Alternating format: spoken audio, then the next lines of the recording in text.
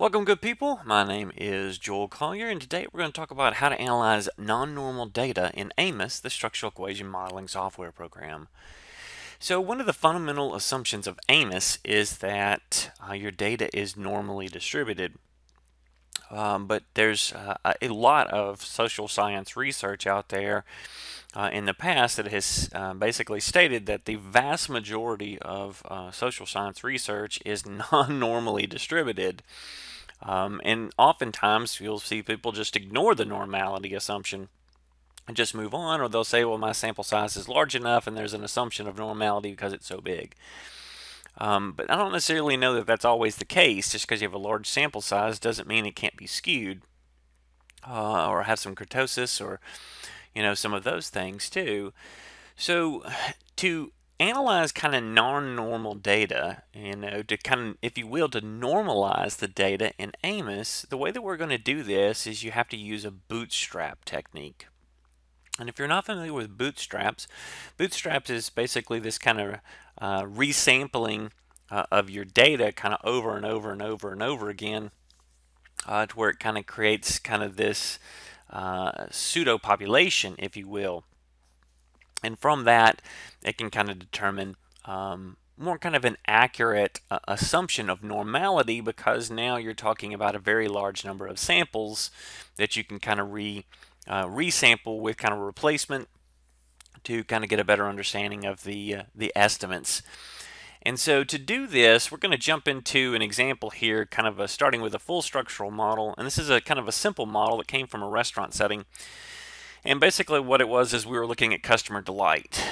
So people were delighted at their experience in the restaurant. And it started with, did the server kind of adapt their behavior to the customer?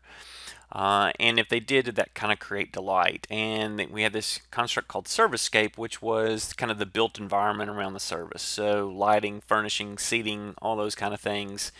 And did that kind of contribute to customer delight? And then the two outcomes that came from this was positive word of mouth, and then the other one was tolerance to future failures, which means you'd be more tolerant to a failure in the future because you had such a great experience to start with in this experience.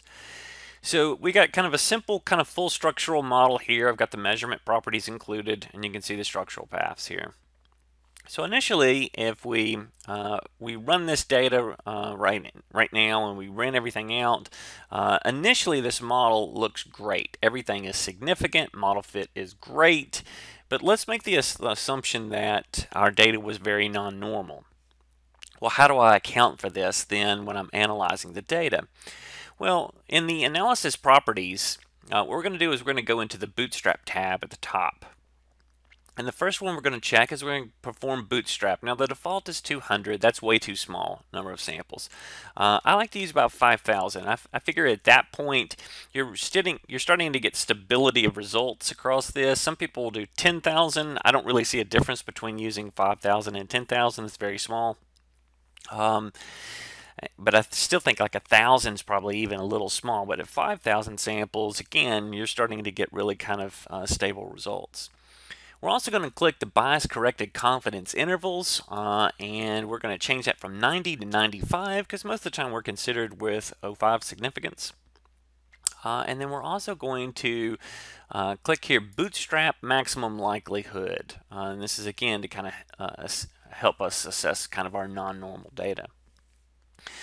So this time we're going to run the data as a bootstrap, and we're going to go look at the results and see from the bootstrap analysis, do we still see the same results, and do we have some confidence now that our data has been somewhat kind of normalized, if you will, with the bootstrap, and do I still get those kind of same results?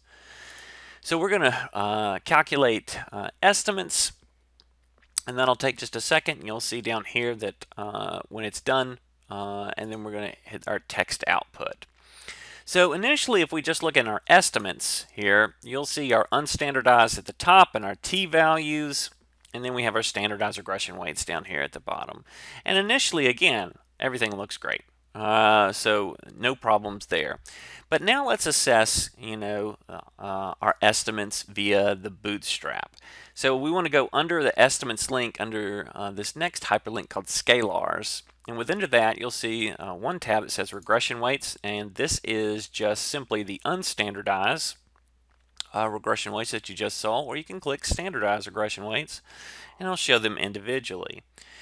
So this again doesn't tell us the bootstrap, but it's kind of one of our first steps we need to find the bootstrap. So since this is a single sample and we want to compare paths, let's just go ahead and click the standardized regression weights, and then next we need to go down here in the very bottom where it says Bootstrap Confidence, and we're going to click that link. So what that does now is it's still presenting my standardized regression weights over here, but now I have run a bootstrap estimate for each one of those estimates too with that 5,000 samples. So it's going to give us a confidence interval too. So you can see at the very top one, the adaptive behavior to customer delight, our estimate, our standardized estimate was 0.59. And if you look at the lower bound and the upper bound, well, my estimate falls within that confidence interval, and it even gives you a p-value of a significance of 0.001. And so what it'll do is it will give you an estimate for each one, a bootstrap estimate for each one of those regression weights that you had from the standardized and unstandardized. So if I wanted to go back up and just look at the unstandardized, I'd go back up into the estimates and scalars and just click regression weights, and then click back on these bias confidence intervals, and now you can see I've got the unstandardized upper and lower bound bootstrap, and then also the significance. So at this point, now I've got some confidence in my estimates that the ones that I found, there's a confidence interval of 5,000 that says, okay, now I've got confidence. Maybe my data was non-normal, but through this bootstrap estimate, now I can have some confidence that these are still present, and they're significant. The thing that you have to kind of watch out for too with using bootstrap estimates sometimes is, and really when you're trying to estimate a model too via bootstrap, is model fit. So if we go down to our model fit and look at it initially, man, everything looks pretty good. CFI 0.98, my chi-square divided by degrees of freedom is 1.7, my root mean square 0.03. Man, everything's great. But what you oftentimes need to do is you need to assess model fit via the bootstrap estimates too, and this is done through the Bolin and Stein.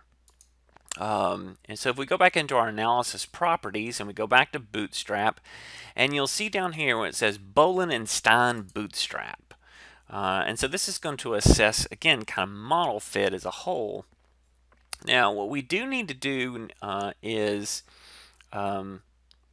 just so that you're fully aware, like if you click Bolin and Stein Bootstrapped initially to start with, it will not give you the confidence interval. That's kind of one of the quirkiness, I guess, a little bit of AMOS too. Like, so if you click this bias corrected confidence interval, it won't give you the bootstrap estimates. It'll only give you the Bolin and Stein, but it won't give you the bootstrap. So if you're just concerned with the model fit at that point, you just need to kind of know that going into it, that if I'm looking for the estimates, well, I can't run the Bolin and Stein with it because it won't give it to me.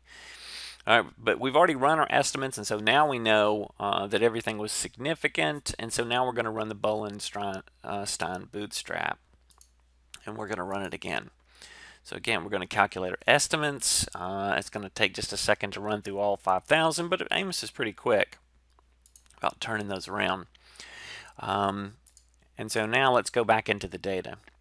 So now down here you can see there's a link that says Bolin and Stein Bootstrap, and if we click that, now it's going to give us the model fit in kind of this bootstrap, and it says, you know, and really what we're looking for here in this Bolin and Stein is we're looking for non-significance, saying that our model fit for the most part does not get substantially, worse through this whole process.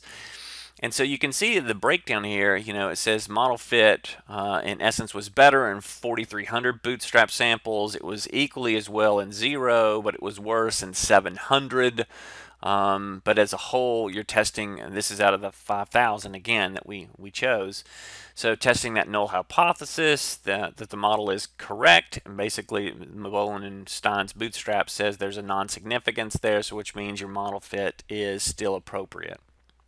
Now, if it was significant, then you're going to have issues that you're going to probably have to kind of retreat back and kind of see why you're having so many kind of issues with model fit. My guess is you're more than likely going to have model fit issues even before Bolin and Stein if this one comes out significant.